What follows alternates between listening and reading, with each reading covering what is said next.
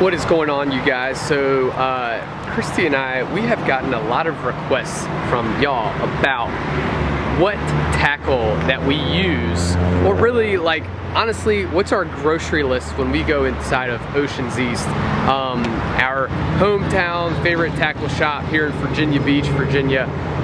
So today we're gonna do a quick video. Christy's actually inside right now. She's getting the down low on the fishing report, which is coming out tonight. So I'm gonna do and she's totally photobombing me right now. So I'm actually doing a quick video on what tackle that we buy inside of Oceans East. Hopefully help y'all out, catch some more fish. Yeah, that's right. All right, you guys, so we're gonna start with the first and most basic kind of inshore tackle, and that is just a basic bottom rig, right here, bottom rig, about $1, and all you do is you're just gonna tie this to your main line, and then you're going to go right here to, we're gonna use size 6 bait holder. All right, so you just use a size 6 hook. Just remember, for these bottom rigs, when you just want to get out to the beach and you just want to catch fish, make sure you go with a smaller hook. If you want to catch flounder, then use a Kale style hook.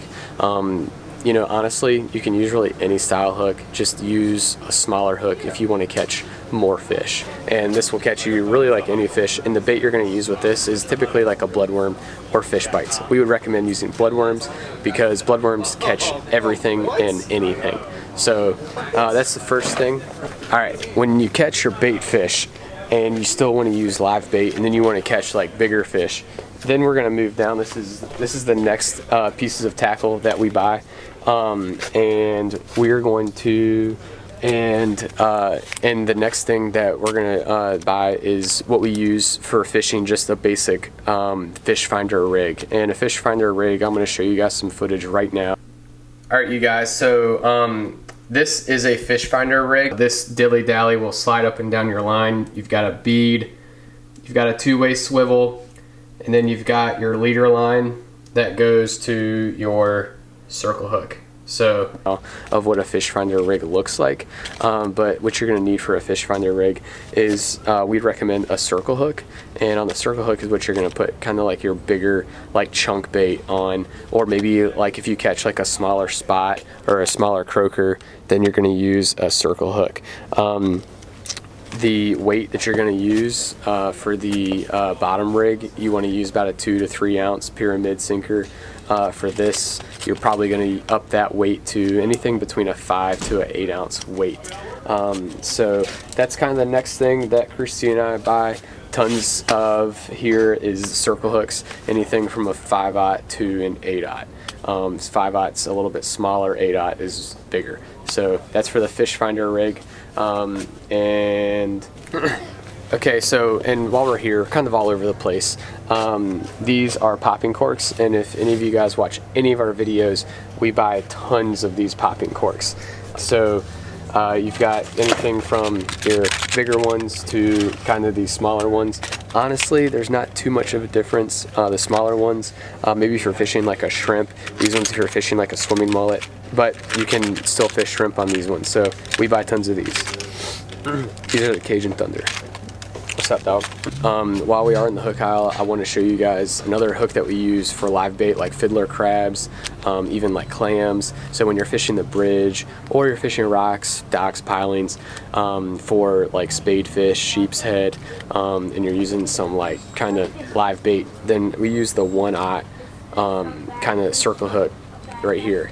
Make sure you go with the thicker gauge. I prefer that when I'm inshore saltwater fishing, that way you can handle some of the larger fish. So that's the next thing that we buy a lot of. Got tons of these in our tackle box right here.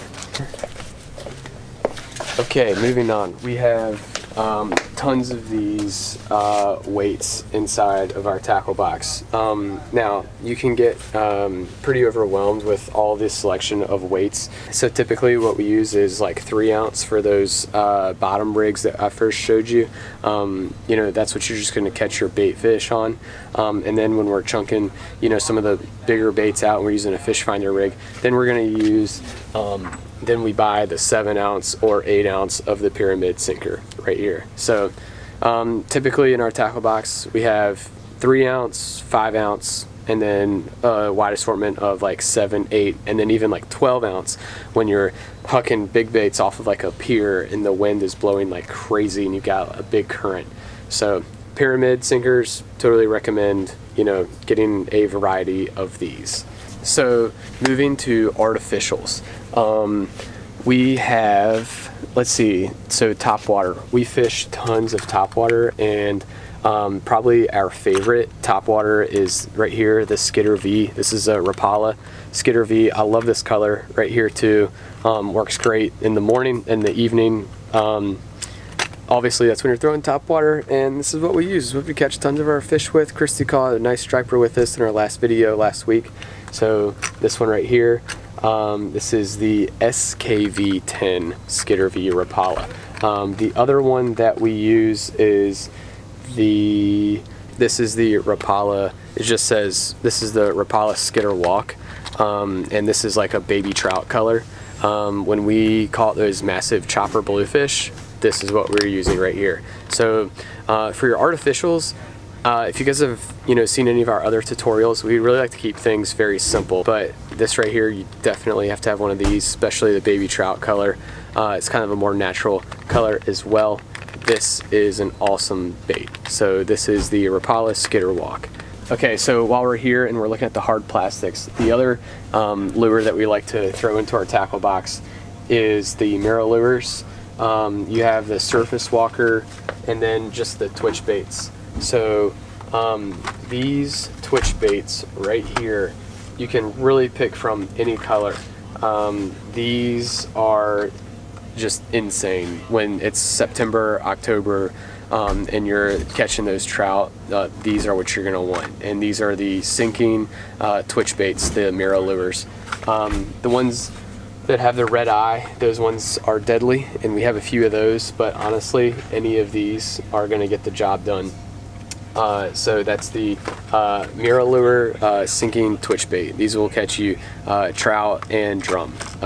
Very, very effective bait, and we keep at least 2 or 3 of those in our tackle box. That really kind of wraps it up for our like hard plastics of what Christy and I use. But we use tons of soft plastics, so we're going to show you guys what we use for that. Right here we are in our jighead aisle, and so I have become a big fan of these trout eye jig heads. When we first started, we were using some of the gotcha jig heads, and we still use those, but I really love these trout eyes. I like them because they have a little bit of a shorter shank. I'm showing you guys some footage of one right now. They got a little bit of a shorter shank, and just that eye looks cool. It looks a little bit more natural. Looks a little bit more kind of interesting if I was a fish. We use the 1/4 ounce and then the 3/8 ounce for the jig heads. So the jig heads that we throw into our tackle box is the trout eyes, and then we use, and then these boxer jig heads.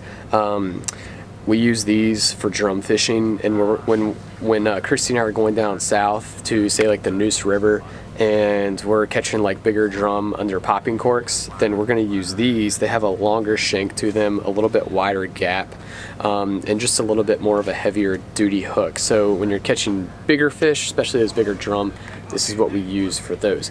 Still a great hook for catching flounder, but excellent for catching those drum. So we have tons of these in our tackle box. Typically for jig heads, we go with 3 different style of jig heads. We do the trout eyes, great for all 3, puppy drum, flounder, and trout. These when we're targeting more of the slot and over slot red drum, redfish, and then when we're just flounder fishing off the rocks and everything, that's when we're just going to use the Sea Striker Gotcha jig heads. Typically I go with a 3/8 ounce jig head. I love this color right here, red. Love this red color right here.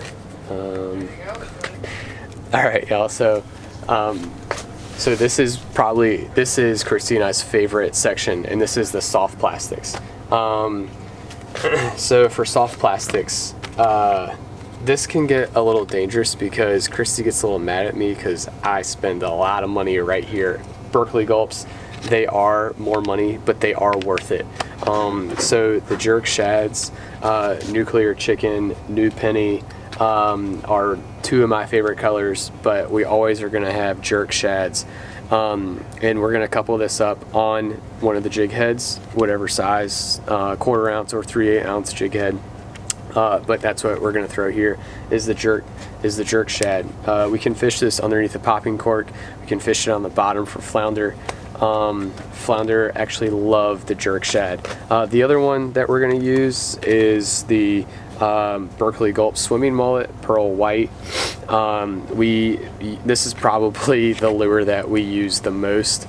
Again, it's going to catch you really all of your inshore species: drum, trout, striper, flounder, everything. So the Berkeley Gulp swimming mullet, the white one, and then right now they don't have much of the shrimp in, but we do have tons of shrimp inside of our tackle box. So that's another lure that we use. We typically just go with, it's better to kind of buy like the bigger one. It's $20. It's a little bit more expensive, but it's totally worth it. And this right here will get you through the whole day, is the Berkeley Gulp. Now, pro tip, if you guys are catching, if you're using these and you get a lot of like bluefish and a bunch of tail biters, what we're going to do is we're going to show you guys what we also keep inside of our tackle box, and that's right over here, and that is Z-Man. So for Z-Man, you want to use these new penny, and which ones are these? These are the Minnow Z. I have probably 3 bags inside of my tackle box for these. Really all you need is one, and that's going to get you through the whole day. Best thing with the Z-Man, pros and cons is, the pro is one of these will probably last you the whole day. The con is, honestly, Berkeley Gulp is just that scent is amazing. What you can do with these though is you can just buy, they have a scent that you can put on, that you can actually put on these, so I would recommend doing that. But one of these will get you through the whole day, and they are pretty much just as effective. Christy caught an awesome drum off of these down at the Neuse River about 2 weeks ago, so these are great.